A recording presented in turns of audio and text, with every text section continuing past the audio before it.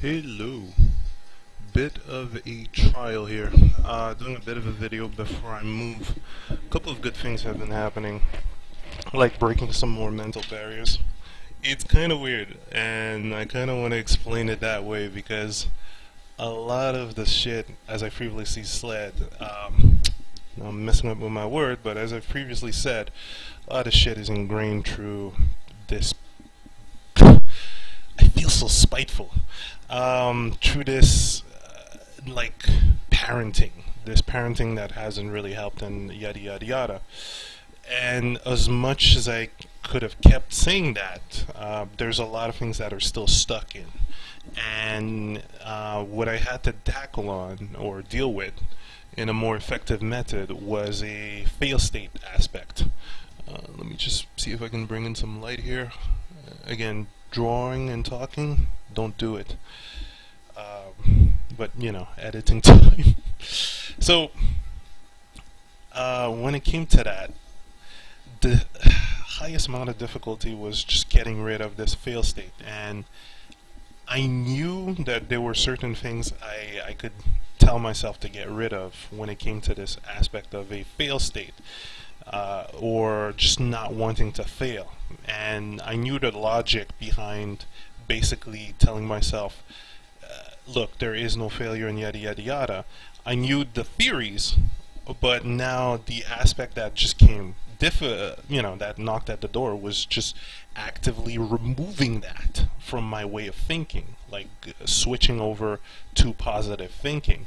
And this is where I kind of had kind of called myself out before, where you guys remember when I told you using all your seven senses when you draw, and basically going for broke, trying to do as much as you can. Well, there are times where, and there are multiple times where I would try to do so, but I would just dump the sketch because I told myself, well, look, this sketch is not good enough. And what kind of came to hit me at one point was like the positive voice saying, well, look, if it's not good enough, make it good enough. See where it goes. You'll never learn to go the distance if you don't go the distance, you know? And that's like, wait, and I couldn't reply. It's like, well, what do you think? What are you going to say? Are you going to say, well, it's not good enough to push the distance? Well, no, you can't. There's no counter to that. So thank God for positive thinking, because at this point I caught myself and said, wait, so what's going on here? What's happening with this aspect? And along with drawing, it has gotten me stopped on my progression in other things, such as, sending out, starting out certain projects, because I'd say I need to have it entirely ready to a certain degree, or having it ready to a, quote unquote ready, making all the preparations. And the ironic part is, again, once you put the flip side of it is, well, you'll never have the experience of knowing what you need to prepare if you don't try, crash and burn, and then go do it again, So like all of this just kept piling up. All the questions just kept piling up. When it comes to freelancing at times, well, again, when it comes to inking and doing this digital coloring, why am I doing this if I don't necessarily know I can offer the best that I can, if I know it's not the best that I can push it at, or the best that I can push it at under a specific budget? And it's like, well, safety, I gotta stay safe, because I do not want to fail with let's say a messed line work, or something like that, and it's like, well, okay, you're again still thinking about the fail state instead of basically trying, like going for it and giving yourself a shot. And it's like, it's this back and forth between constantly telling myself, well, I don't want to mess up, but the irony is I have to mess up. And I'm pretty sure you guys cannot see this clearly. Anyway, don't worry, I'll switch to black afterwards. Yet, man, now I'm kind of wondering, gonna set this up. I'm doing a kind of a mock cover right here, so that's why it's kind of. And again, with this whole trial aspect, I'm trying a weird kind of composition to make fun of a old school poster. But okay, so again here, something that I kind of had to deal with is basically understanding that, well, look, you're going to trip, you're going to fail, you're going to try again and get better. So when it came to drawing, well, I don't have any excuse not to push the drawing even further. And that goes for both adding shading, but also remembering I'm using this beast animation paper here. I can put another sheet on top and get some a different result. So like, there was no need to have this dumb fail state mentality. Yet again, when it came to parenting, it was like a shock state. You know, you guys remember that episode in The Simpsons where Lisa was shocking her brother to compare the results with a mouse, and the mouse learning and the brother not, and just having this, you know, this fidgeting. Oh, sorry for the mic being too close. This fidgeting fetal position, going, I don't want to get shocked. And it's like, well, the same thing kind of happened mentally, where it's like, I don't want to get that fail state because of those previous experience. So, okay, time to break that into pieces and understand, well, look, fail states are going to happen.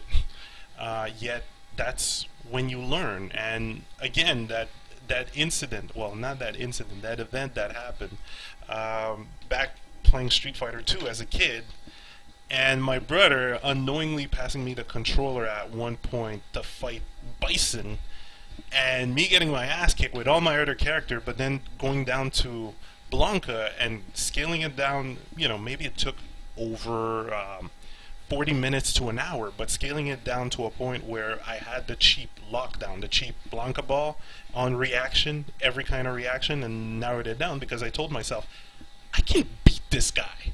Yet, little did I know, he was level 8. And my brother did that bloody trick where he would basically take controller number 2, select the other character, beat them until he gets to the last boss. But he couldn't do that with Bison. So he kind of asked me, and I didn't know it was level 8, yet I didn't care. In my head at that moment, it was, I can beat him. I know I can beat him. I've beaten him before on level 1. But I have beaten him before, so let me be the cheapest that I can to beat him. And eventually, once I managed to do that, I'm like, alright, yeah, done. You know, I didn't think that was level 8. And then I saw the credit, and I'm like, what? Saw the credits, it's like, and he's like, yeah, that's level 8. And I'm like, why would you do that? But at the same time, after the whole credit, you know, I felt great. I went into the option, and it's like, yeah, that was level 8. What the hell? And back then, I didn't really understand. You know, I just felt great, but I didn't understand what it meant. And looking back at it now, it's like, well, I did not tell myself it was a level 8. So I didn't tell myself that I was, you know, fighting at a disadvantage. Instead, I told myself I am going to be as cheap as I can to beat him. And that's what needs to be done. And eventually, boom, it happened. So when it comes to applying that in life, okay, now I'm trying to reflect upon that story and basically tell myself, okay, well, look, it's a challenge. It's kind of like a game at this point. When it comes to drawing, how can I beat my previous self? You know, how can I beat my previous work? How can I beat my previous level? You know, just constantly telling myself, how do I beat myself?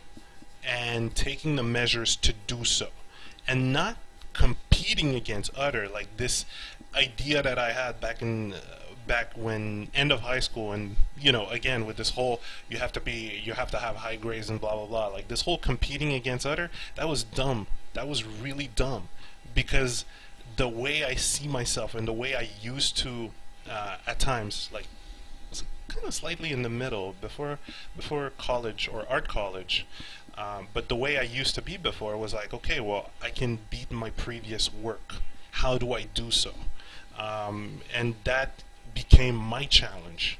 So somewhere down the line, it became about competing about other. It became about what other people thought, and it's like, no, no, no. I just stagnated to a certain degree. It really stagnated my progress, because every time it's like, okay, what about others? What about others? And it's like, well, no, no, no, fuck no. You want to push yourself to your limit in order to please others, such as clients or fans. And I can't believe I lost that over the years. And, you know, this whole mix, again, pleasing others, that idea of following a standard, that idea of remaining safe and evading failure, that whole thing just kind of killed my progress. And it's not to say that studying was bad, no. Yet it wasn't studying to challenge myself, it was studying to follow a structure. And of course that's not what I got into this to begin with, you know. So things stagnated, and I'm glad that recently, just taking time to think about all that, think about the progress that I used to do, and how things kind of got, you know, boiled down and toned down, and how it's affecting my work and life as well, because there are many decisions I won't take because of, you know, that little shock therapy of just going, fail state, gotta be careful. And it's the worst bloody thing. It really is. Because in life you have to try in multiple things. So this it kind of, well, I'm glad that freelancing really helped clear things out or understand this, and just taking time to meditate on this whole thing, but not remaining stuck with single concepts of what have to be done or what can be done. Like, man, reading through various people's various experiences and books has really helped. Checking out audiobooks have helped. Learning about success stories, but going into the deeper level of success stories, thus what has pushed people to that limit. And it's all, a lot of it is, how better than myself can I be? How can I push myself? Like Michael Jordan, again, another story where once he had that loss, he's like, okay, well, I'm gonna have to up my standards here. He took it really deep and personal, but then he's like, okay, well, time to rise back up, put on the TJ combo music and push himself to a whole different level. And I guess to evade this whole fail state mentality, I have to follow the same thing. It's what's going to kind of drive the passion back into me, you know, not thinking about standards, not deadlines, but basically how can I beat my previous work. And ironically, as soon as I started sketching and thinking like that, again, I changed the paper if the sketch wasn't up to my liking, because the pose, maybe it's just the pose. And then as soon as that's done, okay, is that at the state? Okay, let's try to add some shading to it. Let's add some light and tones to it. But it's not about following, let's say, a set standard or a set procedure. It's all about just how far can I push it? Can I beat my previous self? And what do I need to study to get further, to beat my previous status? Because if you manage to learn one thing every day, then you'll beat your yesterday self on all day. Yet if you stop wanting to learn, it's balance. It's balance. If you don't want to learn, then you're not going to progress in your own craft. You'll progress, okay, you'll progress through experience and trying, yet you can progress so much further if you take some time to study. And this is where, again, I had to change mentality when it came to studying. Not studying for grade, but studying for passion. Studying because I want to get better. So that's been the funny event. Funny event, but I like what I got out of that. um, and basically kind of like taking control at this point, you know. And of course, it's not going to be instant. It's something I might even need to make some kind of a banner for it, okay, to remind myself to wake up every day and look at it and say, okay, look, everything's a challenge. Push it. Even your job for other people is a challenge. And now I keep making that mistake of using alternative medium or other medium, but at the same time, okay, well, let's push it. If I'm in a project right now that uses it, or in a certain contract that uses these things, okay, well, let's push it. Let's see how far that goes. But then switching back to my good old pencil and paper to give my maximum and go further in that maximum to see how far I can push it. You know, it's, again, not going with standards, but going with what feels right, learning more about that, and then we'll see what happens when it comes to digital coloring and all that. But right now I just need to hammer myself over and over again with that message, as well as telling myself, look, practice all those fundamentals like shading, perspective, volume, planes, patterns, texture, you know, hammer these down, and then we'll see what happens with the rest, you know. And then you may even try it with the rest, with inking, you know. Again, when it comes to inking, it's not simply making outlines. There's a whole art form to it, and it's kind of like picking up the pencil again. You're going to have to do trials of texture, trials of tonality, trials of placement / perspective or composition with ink. Like, it's kind of nuts, but at the same time, you get this glee of saying, well, how far can I go? How far? I've already learned so much right now. And that was another thing. I guess I'm gonna wrap it up soon. That was another thing. Just realizing how much I personally learned up to now, you know, starting with the whole how to draw manga, a book that I'm about to give away to kids soon before moving, and then moving on to Bern Hogarth, and then moving on to understanding Loomis, and then understanding, you know, going forward and forward, you know. It's like, don't take that for granted, you know. Just understand that you, me, other people have went through a lot, and understanding the fact that we've learned so much kind of opens up that door of saying, well, look, I've learned a lot, and this is the level I'm at. I can go further. And that's opening up all the references that you have and all the books that you have, and it's like, well, if I read more, I'm going to learn more. I'm going to get more power. You know, and even if you don't get it in the first shot, there's always, you know, trial and error, pushing it, seeing how far it goes, and stuff cannot always be learned on the first shot, you know. So I guess that's about it, what I can say for taking away the fail state. Right now, even with this kind of sketching, there could be mistakes, but at the same time, I don't care. I'm at this point where I just don't care, and I'll see, like, tomorrow or in 2 days or after the move, pick that sketch back up and go like, alright, what are the things I could have changed? What are the things I can beat in the next, let's say, mock cover and such things? And just going at it that way, not simply saying, I'm going to stop here because the sketch is not up to my liking. Fuck no, just keep going.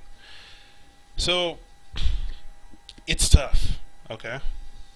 It's really tough, and I do feel that it may be, depending on the case, depending on the parenting, depending on the type of education you had, it might be even tougher to break out of that habit. Yet, again, it's all personal ways, you know. You find a way to push yourself even further in that sense. And I kind of had to tell myself, gotta see it as a challenge. You know, I always like challenge, I always like to try to break my limits. Now it's like, okay, well, everything's a challenge. How can I beat my previous commissions? How can I beat my previous sketching? How can I beat my previous way of thinking, maybe, you know? How can I beat my previous business plan? Just see it as a game.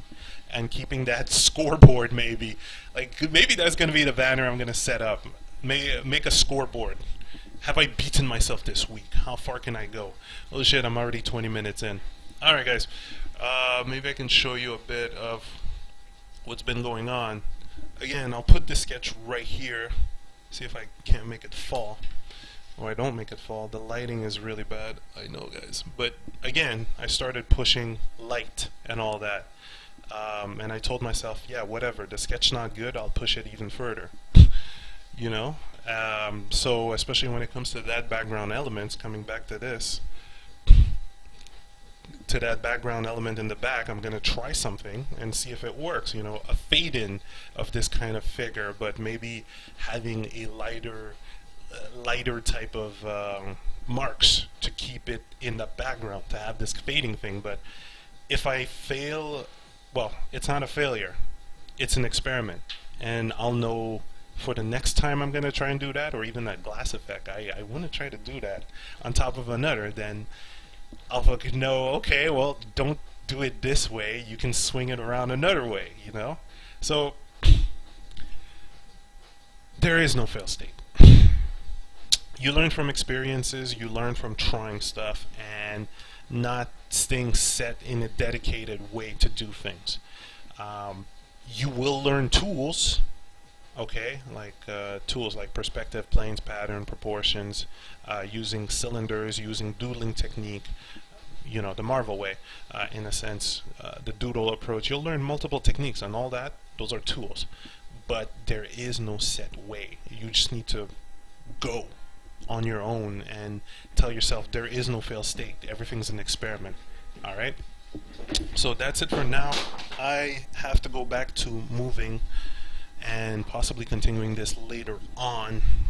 I got some boxes to make, so I will see you guys soon with better lighting. Better lighting. Hopefully I can set up a budget for a better camera, because this is like 720p. Alright, later guys.